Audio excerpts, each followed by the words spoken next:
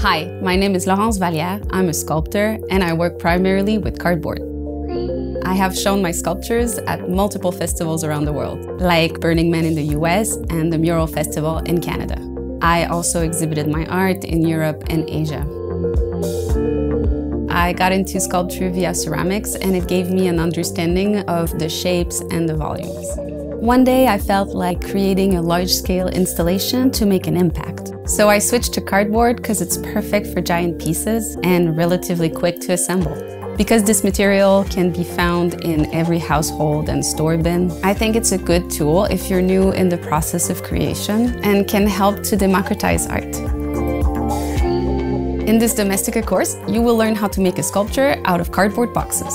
For the final project, you will produce a wall-mounted animal head inspired by a toy.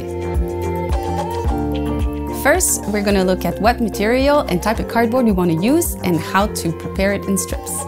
We will pick a 3D model and sketch it on paper. Next, we'll build the inside structure and create a surface for our sculpture.